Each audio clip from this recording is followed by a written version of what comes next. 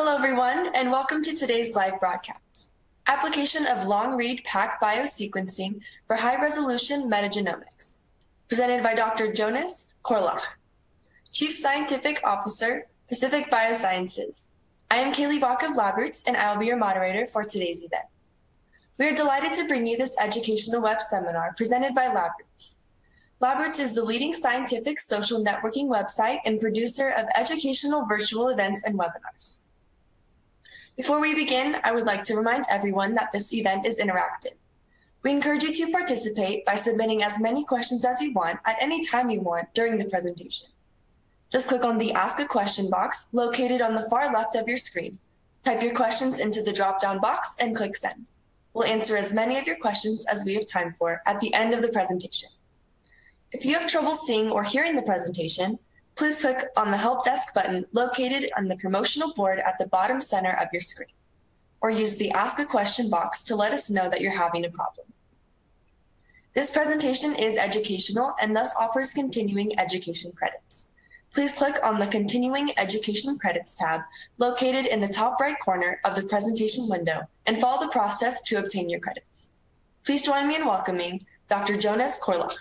I will now turn the presentation over to him.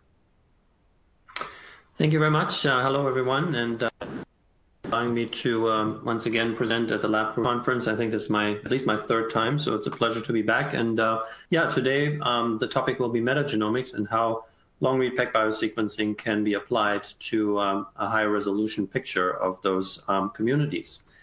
This is the topics for today's talk. I'll give a very brief overview of the company and also the technology and where we are, an update with regard to the performance, and then the most time I'll spend on talking about the metagenomics applications and opportunities that are associated with PacBio sequencing. So for those of you who don't know PacBio, Pacific Biosciences came out of Cornell University, founded 2000. It's now headquartered in California in the Bay Area. And we have one product and associated consumables. That's a SQL system commercializing the single real-time platform, and currently we're about 440 employees. The other thing I want to mention is that we have a very experienced management team. You see up there on the left Mike Hunkapiller, who is by many considered the father of commercial DNA sequencing. He ran ABI for many years. He's our CEO. And then I want to mention Kathy Ordonez. She is our Chief Commercial Officer. She ran Roche and Raindance, very experienced with regard to commercializing complex biotechnological systems. Now, by way of motivation as an introduction, of course, many of you realize already that there are many challenges associated with sequencing metagenomic communities, and this has been commented on in many papers and perspectives. Here's just two examples. And of course, the challenge there is that these are very heterogeneous populations.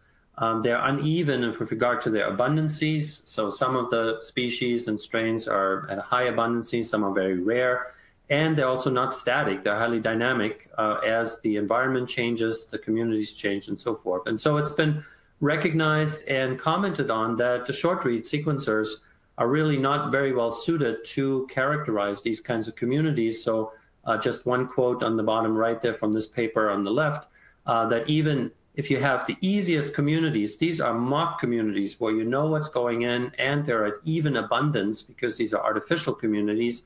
The best assemblers only reconstruct about 2/3 of what's actually there. So you're missing 1/3 completely. And the 2/3 that are there are in contexts that are, just slightly larger than 150 base pairs. So you have an incomplete view and a fragmented view using short-read sequencing. And so with regard to sequencing performance as it pertains to characterizing these metagenomic communities, there are, of course, three criteria that you want to look at. This is generally so. So whenever you want to look at a sequencing technology, those are the three areas you want to evaluate with regard to performance. I'll talk about cost and workflow at the end of the presentation, but in terms of quality of the sequence, these are the three topics that you want to look at. The first one is how long are the reads. Second one is how accurate is the result that you're getting. And the third one is there any bias with regard to what you can sequence, meaning can you sequence all the DNA that's a part of your sample?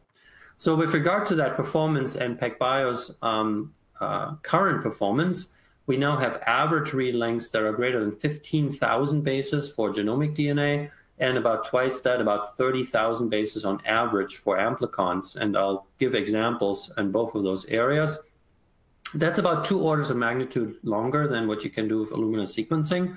And I've listed on the right 2 representative performance examples. And you can see that there is read length distribution. So on the x-axis, you see the read length, and on the y-axis is the histogram, the bins of the number of reads in that with that read length. And you can see there's a long tail. That's because in single molecule real-time sequencing, some polymerases go faster than others and will create longer reads. And of course, there is twice as many bases in a 40 kb read compared to a 20 kb read. So most of the data will be in that long tail in the distribution. So that's expressed by the parameter that's called read N50. That's the read length beyond which half of the data are contained therein. So for genomic DNA, the read N50 is over 30 kb. And for amplicons, the read N50, you notice that the scale is different on the bottom compared to the top, is over 70 kb. So half the data with amplicons are now contained in reads that are greater than 70,000 bases or higher. With regard to consensus accuracy, that's the final result that you're getting. It's been demonstrated and noted in many papers that PacBio has very high consensus accuracy, even though on the single read level, the errors is relatively higher compared to Illumina. The errors are random, so they wash out as you build coverage. And so at about 25-fold coverage, you get to QV40 or 99.99% accuracy. And about 50-fold coverage, you get to 99.999% or less than 1 error in 100,000. 50. And then with regard to bias, with regard to, let's say, GC content or sequence complexity, where you have dinucleotide or trinucleotide repeats and very low complexity sequence, it's also been described and demonstrated that PacBio has the least bias of any technology. And on the right, I'm showing just one example with regard to the GC content of the DNA. So on the left of the graph, you have highly AT-rich DNA, and on the right of the graph, you have GC-rich DNA. And on the y-axis is the sequencing coverage. And you can see that's very even, much more even than you have with other technologies. And that means that regardless of what the sequence is, you get the same kind of representation and the same quality associated with the PacBio data. So this has been this has been commented on by the community about the advantages of smart sequencing. The middle paper was a specific evaluation of different technologies, in this case, Illumina, Ion Torrent, Complete Genomics, and PacBio, showing that PacBio has the least bias in sequence data. And on the bottom is a relatively new paper, review paper, that this particular paper is for medical diagnostics, but it is generally true that the previous myth that smart sequencing was too error-prone to be useful is now being expunged and replaced by evidence that it actually offers advantages over short-read sequencers. So fundamentally, what we were trying to do here is to build a system and a sequencing technology that has excellent performance in all 3 of these criteria simultaneously, whereas the other technologies, short reads, obviously they don't have, and actually quite considerable bias. And with other long-read technologies like 10x Genomics or Oxford Nanopore, they do create long or linked reads, but have deficiencies in the accuracy and, again, in the bias. And so you're really not leveraging the full potential that you could get from a sequencing performance that has very good performance in all 3 areas simultaneously. And so the price we had to pay initially was the throughput. And over the lifetime of the commercialization of this technology over the past 6 years, we have built on that foundation of high quality and increased the throughput by well over 1,000-fold now. First on the PacBio RS II, the instrument on the left, and now the smaller system, the Sequel system, which currently gives about up to 10 gigabases per smart cell with genomic DNA and up to 20 gigabases per smart cell with amplicons. And then in the system, there's a robotics unit that allows you to run up to 16 smart cells in with the press of a button and in a walk-away operation. So if you multiply those numbers, you get to some fairly serious throughput per machine run. So that's the walk-away operation of the machine, processing one smart cell after another of several hundred or up to 200 gigabases or 0.2 terabases. So this has led to quite a number of high-profile publications. There are by now well over 3,300 peer-reviewed publications to date. On average, there's about 5 new papers that are published highlighting the utility of smart sequencing every day. And so you can see that, and we believe that it's because of that underlying performance, we believe that's the reason for this fairly rapid increase in the number of publications. So I would like to focus today, so these papers that I described were in all areas that are relevant to human health, plants and animals, nutrition, human genomics, of course, and then infectious disease and so forth. But today, I would like to focus just on metagenomics. And so in the area of discussing metagenomic applications and opportunities, there are 3 topics that I'd like to cover. The first one is targeted sequencing of the 16S gene for classification. The second one is shotgun metagenomics. And then at the end, I want to give highlighting some opportunities in transcriptomes and epigenomes in these metagenomic communities. So in order to highlight the unique ability of PacBio to get highly accurate results from these complex communities, I want to introduce another way of getting the sequencing consensus with PacBio sequencing. So on the left, you see what I would call standard sequencing, where you have a number of molecules. They're sequenced separately, and then you build either through resequencing and mapping to a reference sequence or through overlap de novo assembly, you build coverage, and then you have a final consensus sequence that is your final result. With PacBio technology, it's uniquely possible to get highly accurate sequencing results on an individual DNA molecule level. And we call this circular consensus sequencing, or CCS. This feature is not available with any other technology, be it short read or long read technology. And the way it works is that we ligate these hairpin adapters to a linear double-stranded DNA molecule so that it becomes topologically circular, even though structurally it's still linear. And then the polymerase will start reading the DNA, and it will start going around in a circle, opening up this hairpin structure we call the SMRT bell, and continue to sequence in a rolling circle mode. So what that means is that the polymerase will sequence this individual strand of DNA multiple times, the forward strand and the reverse strand.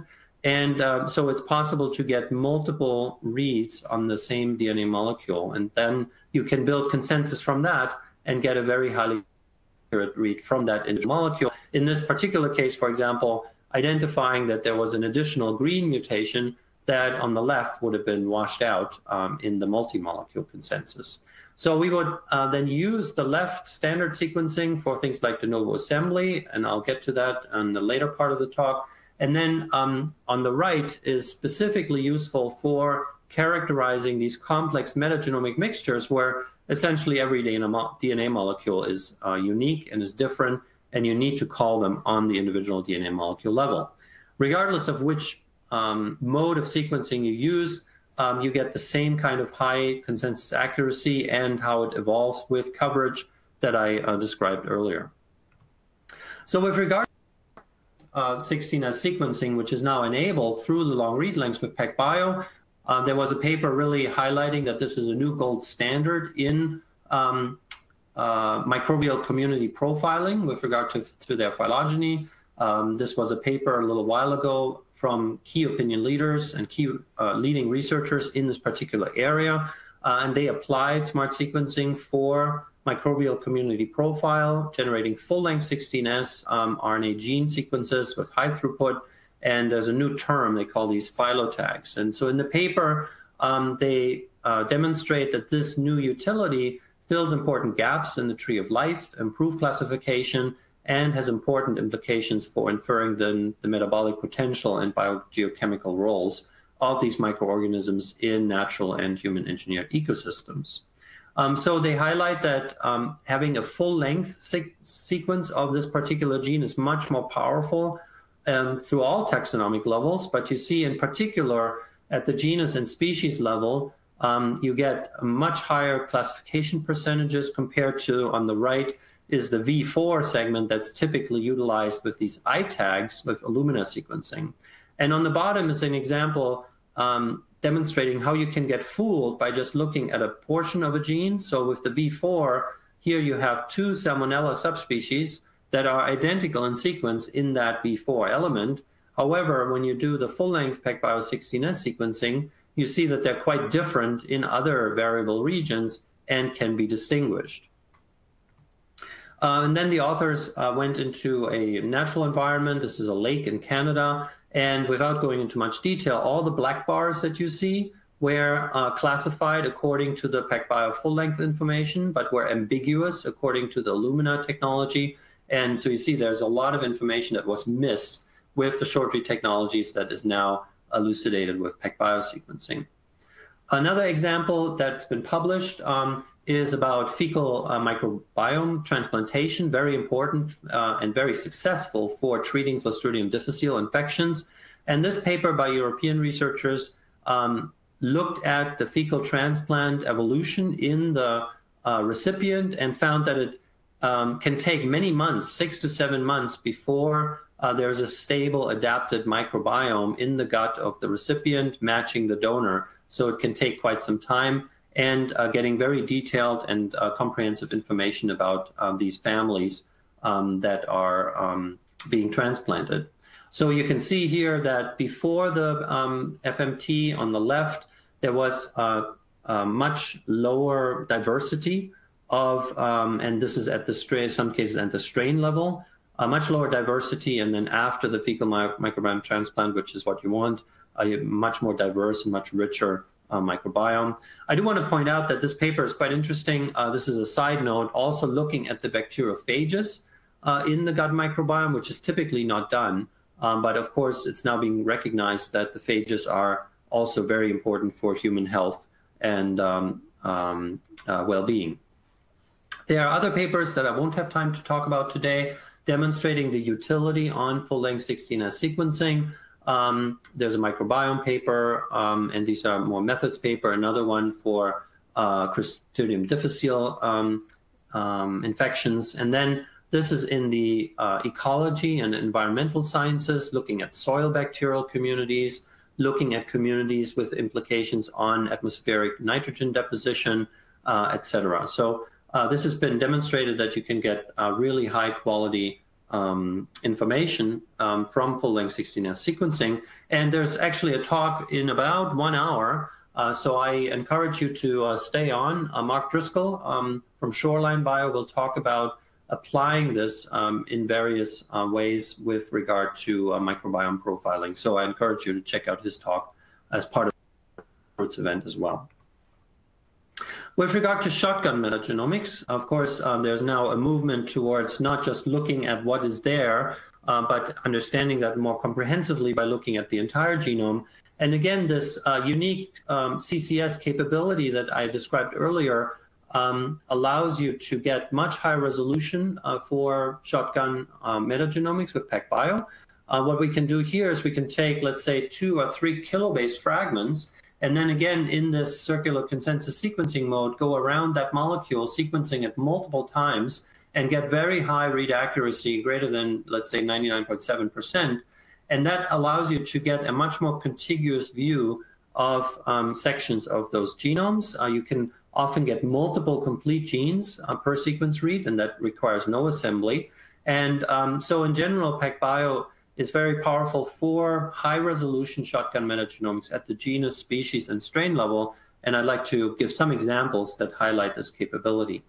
So this was a paper by European researchers demonstrating that with this circular consensus sequence data, you can improve metagenome assemblies and taxonomic binning. The CCS provided a dramatic improvement in the assembly of the universal marker gene in comparison to the Illumina HiSeq 2000 data. and this capability enabled the enhancements in genome reconstructions of these uncultured microorganisms that inhabit complex communities. So just as one example from this paper, comparing directly PacBio and Illumina in the same sample, this was a bioreactor sample, there were two Clostridia species, one Clostridia and one Firmicutes, that accounted for about 40% of the entire biomass and the entire community. And those were basically missed with the Illumina technology, largely because of extreme sequence context. And those are indicated in blue and turquoise on the left. And you can see there's very little blue and turquoise on the right.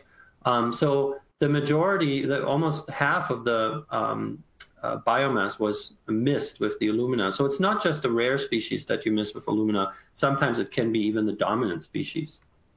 And so, as I mentioned, there can be multiple complete genes per sequence read that comes off the instrument. This is an example that was presented last year at the AGBT meeting of a cow rumen microbiome. And you can see that for these calves or adult cows, on average, in this table on the rightmost column, you get 2 to 3 genes per read.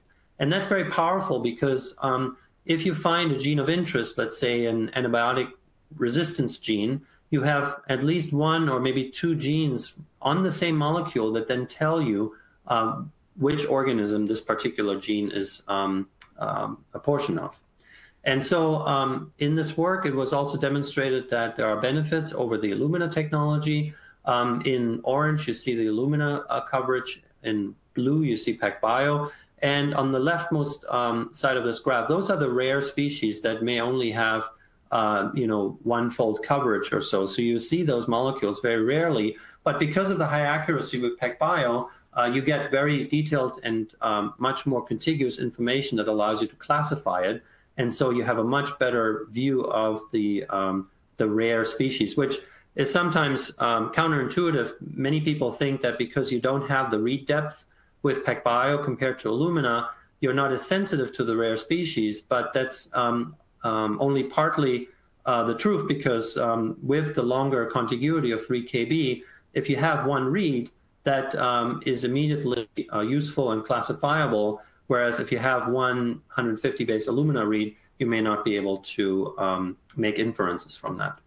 And so then you can compare this with the Illumina data. These are assemblies from these CCS reads. They generate long contigs, some in excess of 100,000 bases, much longer than what you see with Illumina. So in this picture, on the black bar is the PacBio contigs of just over 100 kb. And on the bottom in gray, you see the Illumina contigs, which are much shorter, and they're concordant. So it shows that the assembly that we made with PacBio was correct.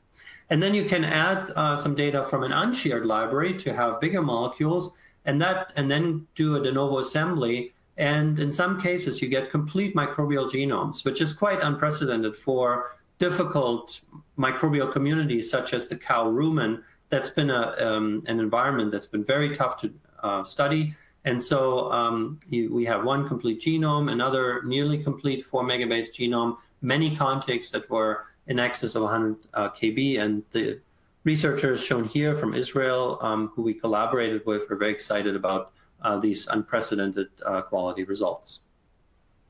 Now, I want to, speaking about complete genomes, while sometimes it's not regarded as the sort of standard microbiome community work, in many cases, it's now possible with PacBio to get complete genomes from these microbial communities with a de novo assembly. And that allows unprecedented insight into the complete blueprint of some of these organisms. I want to give just a couple examples. This was a collaboration with Julie Segre and Julia O when she was still at the NIH. Now she's Jackson Laboratories, resolving the complexity of human skin metagenomes using smart sequencing. We were able to obtain a high-quality closed genome of a previously uncharacterized Corynebacterium and its bacteriophage from a skin metagenomic sample. An earlier paper in Science looked at the human gut and determined the complete genomes of some of these Bacteroides genomes. And the paper itself was about trying to correlate the fitness and diet responsiveness in the human gut with regard to the microbiomes. There are many other examples that I won't go into, looking at the complete genomes from symbionts that are in fungus-growing ants, looking at the second paper is on termites, looking at Shivonella, and these are in the microbiomes of freshwater fish, and a third paper, a more methods paper. And then also for the purposes of probiotics, complete genomes of probiotic bacteria that were isolated from the gut of either infants or healthy adults, looking at contamination and food safety, both in human and also in animal and veterinary safety. A couple other examples of, I thought, really clever uses of the technology for shotgun metagenomics that are a bit different. This is a Finnish group evaluating the mobility potential of antibiotic resistance genes in environmental resistance without metagenomics, is the title. And so it's quite clever what the researchers have done here, focusing on the antibiotic resistance genes, or ARG, as you see in this figure.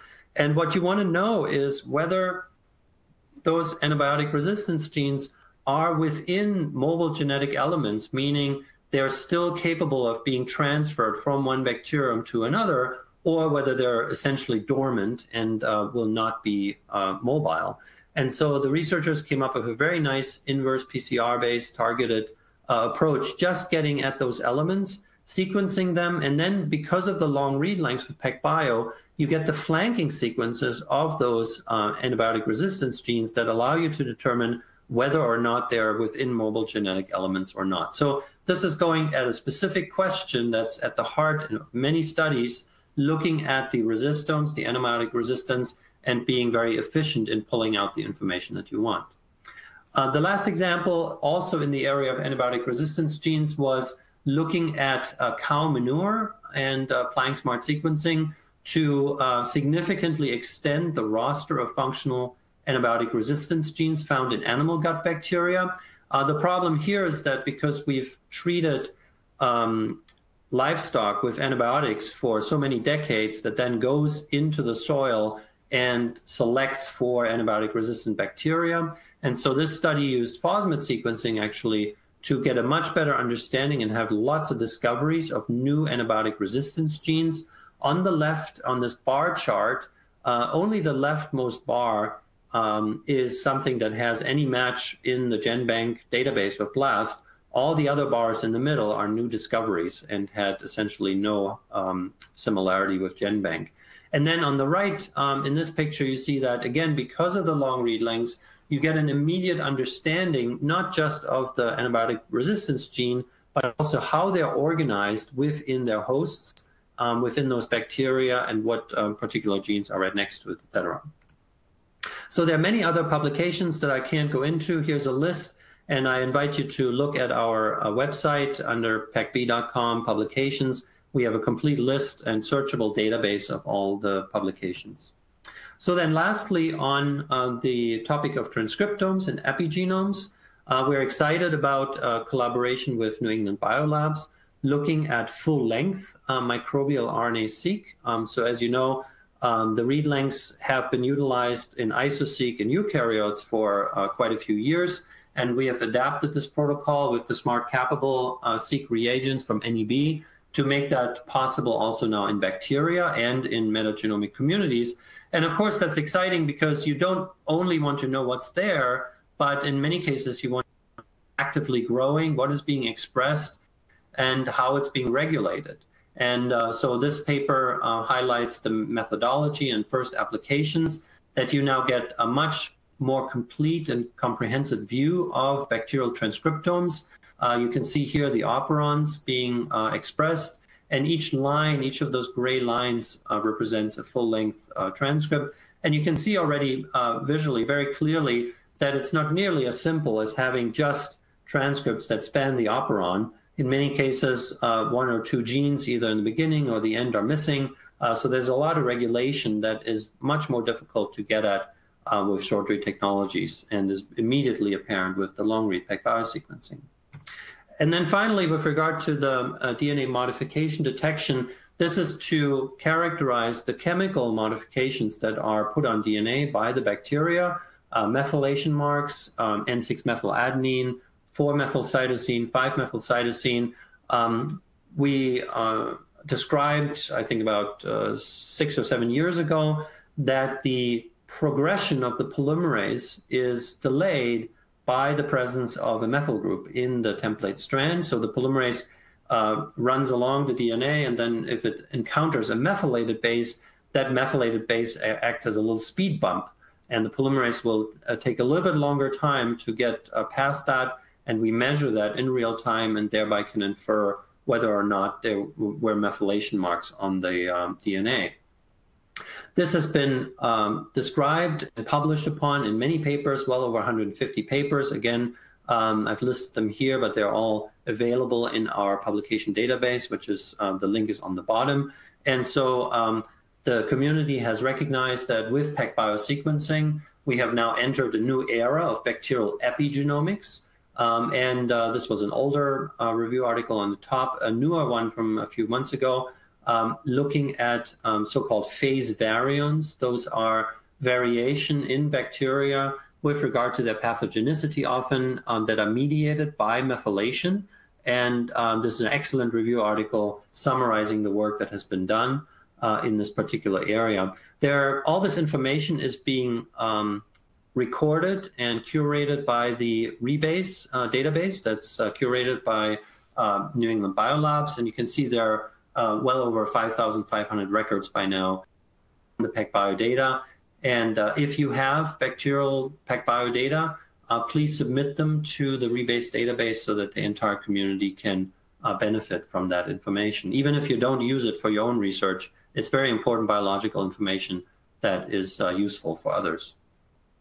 With regard to methylation in metagenomics, there are a number of examples highlighting that this is an important topic. This is a paper from Eric Triplett in Florida looking at the methylation of gut microbiomes and asking the question whether, in conjunction with a disease, in this particular case, type 1 diabetes and the development of autoimmunity against this disease, whether there are differences. And the paper describes the profound differences in the dominant bacterium that was a Bacteroides, in the extent of DAM methylation between two children that had a high genetic risk for type 1 diabetes, and a year prior to the development of type 1 diabetes in one of these children, but not in the other. So this is certainly no proof, but it's an indication that we should look at the methylation status of the gut microbiome in addition to just the sequences. This is an area from the an example from the agricultural space. 12 years ago, there was a paper showing that there are dramatic differences in the methylation changes during symbiosis of these bacteria that form associations with the root nodules of nitrogen-fixing bacteria that form symbiosis with plants. And of course, back then, there was no commercial smart sequencing. And so this was a paper just looking at the transition from the free-living state to the nodule of those bacteria in the soil, and finding that there are dramatic methylation changes. So I'd always hoped that someone would apply smart sequencing. And this was then done 10 years later in 2016, again by Eric Triplett, looking in detail about the methylation and gene expression data in the development of one of those bacteria during symbiosis. And there are dramatic changes. 35% of all the genes are affected. There are over 10% of these methylation changes are in this, what he called symbiosis island. You can see that on the bottom. That is denoted by the two dashed lines. There's a region in the genome that changes dramatically, both with regard to methylation and expression. And the methylation is, there's one methylation motif that's specific to symbiosis, and 768 genes have methylation and significant expression changes. So this is a phenomenon that you absolutely have to measure and understand if you want to understand symbiosis and the interaction of bacteria with plants in this particular case. And then finally, one quite recent example from Gang Fang at Mount Sinai School of Medicine in New York City, looking at harnessing and leveraging the methylation information to improve binning for these metagenomic communities. And this Nature Biotechnology paper, he looked at the endogenous epigenetic barcodes, the methylation signals that he can then use as barcodes from the PacBio data to resolve either the individual reads or the assembled contigs into species and strain level bins. It allowed him to link the plasmids and other mobile genetic elements to their host species because they carry the same methylation marks. They're in the same bacterial cell, so the methyltransferases will methylate both the chromosome and the plasmids and mobile genetic elements. And so it very nicely complements existing methods to enable more accurate sequence binning. And so if you're interested in that, I encourage you to look up Gang's paper.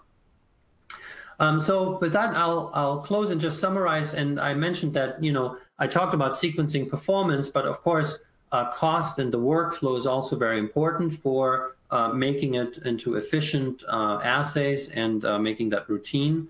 And so with regard to the workflow and the cost, we have introduced an accelerated library prep, or express library prep as we call it. Previously, the library prep took about a day, but with this new protocol that we rolled out a few months ago, it's significantly faster. It only takes 3 hours. It requires less starting material, about 2.5 times less. It's more efficient because you handle the DNA differently. It's just an add-only workflow. And because you're handling the DNA less, there's also less damage to the DNA, and so you have longer read lengths and improved sequencing performance.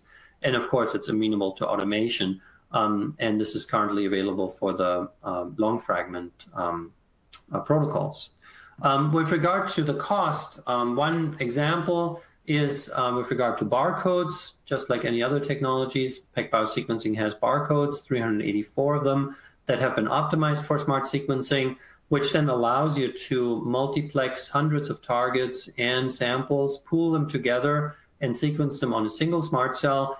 On the bottom, then, the analysis software automatically demultiplexes and puts each barcode in a separate bin, and then does the analysis, CCS or multi-molecule consensus. And this can be scaled up quite dramatically. Here's a paper recently published entitled A Sequel to Sanger, so a sequel to Sanger sequencing, amplicon sequencing that scales, by Paul Hebert and colleagues from the Biodiversity Institute in Guelph, Canada. And they barcoded and pooled up to 10,000 amplicons in a single smart cell and found that it was both more accurate, and in that the smart sequencing provided more complete coverage, especially for amplicons with homopolymer tracks, which are more challenging for Sanger sequencing, and also more cost-effective, 40-fold cheaper compared to Sanger sequencing, and still an order of magnitude less expensive compared to both Illumina and Ion Torrent. I realize that there's a strong notion in the community that it's about cost per base and so forth, but we like to think about it more in terms of cost per project, because sequencing applications are now very different, and so different technologies have different strengths and weaknesses. And so a technology that may be too expensive in one area may actually be much cheaper in another. And so you really can't sort of globally say cost per base, because that would not be appropriate over all the different application spaces. So as a case in point, Paul and colleagues ran a project with Sanger sequencing here in characterizing 200 specimens. That cost them $1.2 million, or about $120,000 with short read technologies, and now it's only $36,000. So about tenfold less than with Illumina or Ion Torrent, and dramatically less with Sanger. So with that, I would like to close, and I hope that I've given you a good overview of the unique capabilities that PacBio sequencing can provide in the area of metagenomics, in the area of targeted sequencing, 16S, or you can adapt that to other genes of interest that you're interested in. With regard to shotgun metagenomics, being able to get much more contiguous information on 2 or 3 kilobase fragments, and getting complete microbial genomes from these representatives of these communities, and then emerging applications harnessing the PacBio technology both for RNA research, for transcriptomes, and very important, the methylation information for the epigenomes. And so with that, I'll stop. This is my acknowledgement slide, actually, because you notice that most of the things that I talked about were not done by us, but by the scientific community. And so we are extremely grateful for their efforts and time applying the PacBio technology, in many cases moving it forward. And we are indebted to the researchers' efforts. And it's been a great journey and collaborations with all of them to apply PacBio to metagenomics, but also to other areas. So with that, I'd like to thank you again for allowing me to present at the meeting today. And I'd be happy to answer any questions. Thank you. Thank you, Dr. Korlach, for that informative presentation. We will now start the live Q&A portion of the webinar. If you have a question you'd like to ask, please do so now. Just click on the Ask a Question drop-down box located on the far left of your presentation window. Type your question into the box that appears on your screen and click the Send button. We'll answer as many of your questions as we have time for. Let's get started. Our first question asks, what are your plans for future improvements on sample prep, sequencing, and data analysis? Yeah, thank you. Certainly. So I focused on what is possible today, but we have obviously plans to improve on all three aspects of a sequencing project: sample prep, sequencing, and data analysis, as you mentioned. And so just as a few examples, so in terms of sample preparation, the Express library kit that I mentioned, which is currently available for the long insert cases, we plan to make available for all types of analysis. So amplicons, for example, 16S analysis, and so forth. So that will be something that is a future improvement on the sample prep, and working with the community to automate that for people who have lots and lots of samples that you don't want to pipette by hand anymore. With regard to the sequencing, we will continue on this path that I mentioned on the 1,000-fold improvement since the inception. We believe that there is still quite a lot of runway left on improving that even further. We're targeting about a 2-fold increase in the throughput per SMRT cell for this year. And then next year, we will introduce a new chip that will have an 8-fold higher multiplex. So right now, there's 1 million features on the SMRT cell, and next year we'll introduce an 8 million feature SMRT cell. So that will directly translate to a corresponding throughput increase in the number of reads. And of course, I realize that the number of reads is very critical for many metagenomic applications, especially where you have very complex communities, but also making it more cost efficient, because in many cases, even now on SQL, people multiplex, for example, 16S experiments, because you need about, let's say, many people need about 10 to 30,000 total reads per sample. Out of a SMRT cell right now, you get about 400,000 reads. And so you can multiplex up to 10 or 12 samples in that case with barcodes. Once the 8 million chip comes online, that of course you can either get an even more multiplex factor, or you can study more deeply the very complex microbial communities where you need more reads, and uncover these rare species. And then with regard to data analysis, we're working very closely with the community, trying to incorporate the knowledge and the databases. And so we have a SMRT-Link, a smart analysis package. That's the PacBio maintained software package. But then there is and we will continue to add features to that, make it easier with regard to non-bioinformaticians to run these types of analyses. But then also working with the community who developed specific third-party tools that are specific to certain types of metagenomic analysis, whether it's the 16S databases or shotgun metagenomics and so forth. There's an interesting thing that the databases, because it's been so dominated with the short read technologies, the databases are very biased towards short read information. So, the ITAGs, the V4, there is a ton of ITAG data in the databases, but by comparison, very few full-length 16S sequences. So I think it's going to be important to update those databases with the full-length information to really then leverage the power of the studies to come with regard to the classification potential. So in all three areas, we have a lot of improvements and futures planned to make the technology more powerful and then make it more cost-effective and more efficient to be applied by the research community. Thank you. We have time for one more question today, and this one says, what about DNA quality for long-read PacBio sequencing in shotgun metagenomics? Getting long DNA fragments out of isolates can sometimes be challenging. Yeah, thank you. That is a very good point. And you know, the community didn't have the need for many years to get multi-kilobase fragments out of some of these communities, or some of these isolates, to characterize the metagenomic communities. And there is, so we are working on that, but not in isolation. The research community and many companies have developed kits that can be utilized to get longer fragments out. Just one example, I talked to Shinichi Morishita. He's a researcher at the University of Tokyo, and he found an old protocol from over 10 years ago. It's a lysozyme protocol that he applied to stool samples, microbiome samples, and found that it's very efficient in getting 8 to 10 kilobase fragments out of stool samples, which is really ideal for then following up with PacBio sequencing. And so he presented this work last summer at a conference in Tokyo in Japan, and the poster on this much better characterization of these gut microbiome samples actually won the prize at that conference for best poster.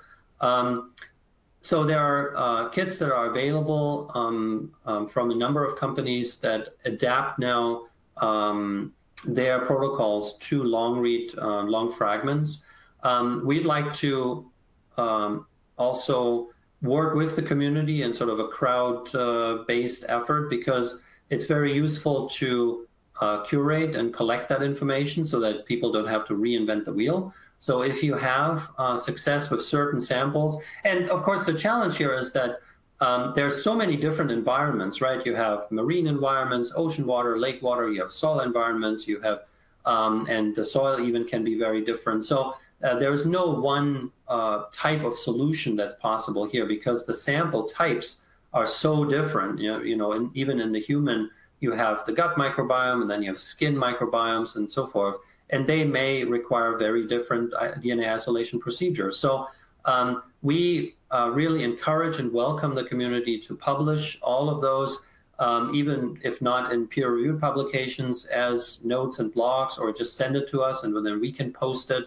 There are many of these forums where this type of information can be posted. So it's really a community effort, but we see over the years where I would say it was very challenging a few years ago, there are now a number of established protocols and companies that really have invested in this area and are now offering products that can be used there. So I think your question is very valid, that can be challenging, but I would say it's definitely getting less challenging as more and more people practice it and optimize these types of procedures to get long DNA out of those samples. Thank you. I would like to once again thank Dr. Jonas Korlach for his presentation. I would also like to thank LabRoots for making today's educational webcast possible. Before we go, I want to let everyone know that today's webcast will be available for on-demand viewing through August 2018. You will receive an email from LabRoots letting you know when this webcast will be available for replay. Please share that announcement with your colleagues who may have missed today's live event. That's all for now. Thank you for joining us. We hope to see you again soon. Goodbye.